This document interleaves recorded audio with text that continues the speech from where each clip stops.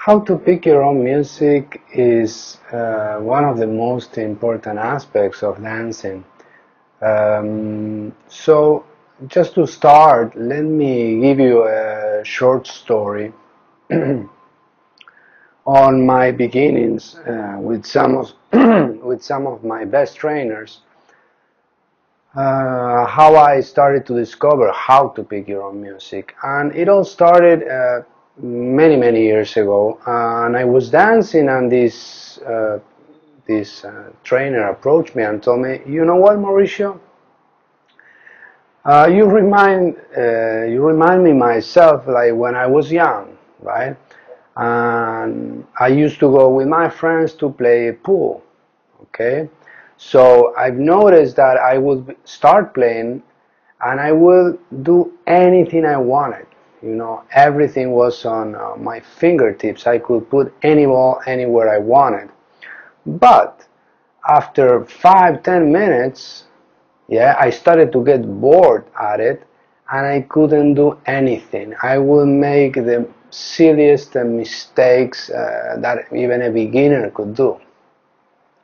So after he told me this little story of him, that I remind him of that, he was referring to my dance back then, which it happens to that when I started, I was very motivated and I could do anything. But after a short while, I started to get bored.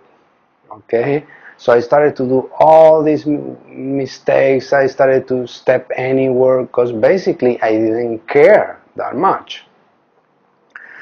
So back then this little story didn't resound that much, but through the years and recapping all these teachings and learnings, I started to question myself, like, how is it possible that I'm doing this activity that I love, right, and I get bored?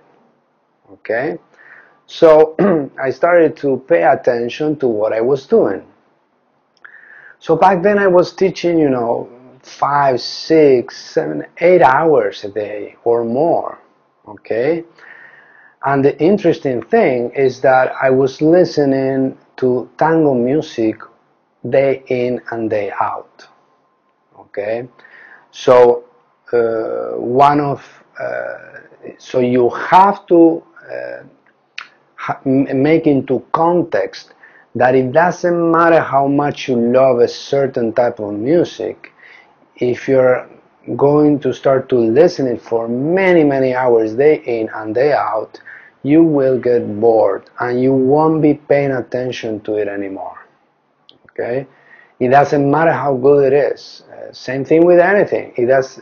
Even if you have your favorite food, if you eat it every day and night, you won't like it anymore. So that's the thing I've learned from that experience, from that teacher. So when I realized that, what happens is I started to experiment. For example, my first shift was starting to play Piazzolla, right?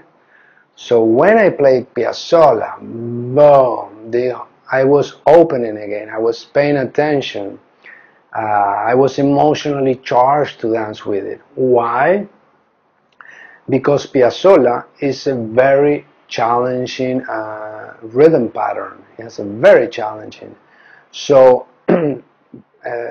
I couldn't dance it at the beginning. It was so different from the typical rhythmically traditional tango. But that woke me up. Okay, so after being awoken by that, I started to listen a new type of music and a new type of experience. Little by little, I started the shift, which means to shift from what you are supposed to be dancing, what are the social constraints of what you are supposed to be listening to, or what you are supposed to be doing, or what is supposed to be good for you. Yeah, to shift from that into the type of music that with respect to you, it's emotionally charged. Okay? What do I mean by this? For example, let's forget about dancing just for a moment. See, music has been with you and accompanying you all throughout your life. Okay? So at different moments, maybe when you were a teenager and you fell in love, or maybe when you had a great vacation somewhere, someplace, I am sure that there's a song, a tune, a type of rhythm, yeah, that when you put it on, you just smile. Okay, it brings you memories, it brings you emotions of places you have been. Okay, uh, so that is talking about music that is emotionally charged. Okay, so also there's other type of music that you have been listening through your life, that when you turn it on, see, uh, and you are experiencing it, nobody has to tell you that, yeah, now you have to stand up and, let's say, dance. But you put that music, and depends on your level of sensitivity. See, myself, I put the music I like and my body just jumps into it, okay, because I want to move. But let's say you're not yet that adept to that level of freedom.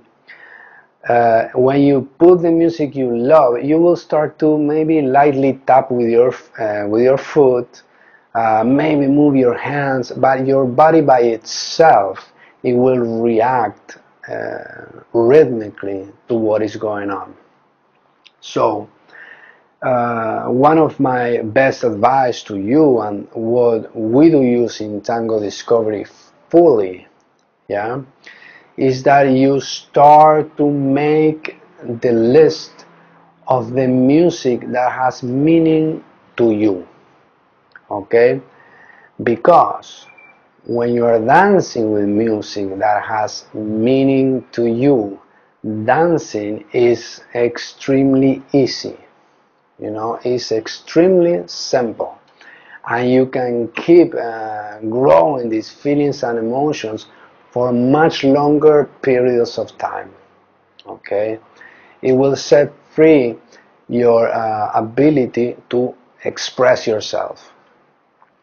One warning is, when you start this research, see, you're going to find some, actually, well, I'll tell you about myself.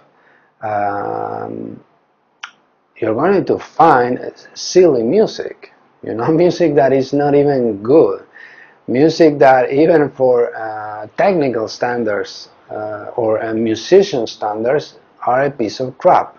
Okay, but it doesn't matter, because once you recognize it, you like it, you love it. Okay, so at the beginning, when you are doing all this search, relax.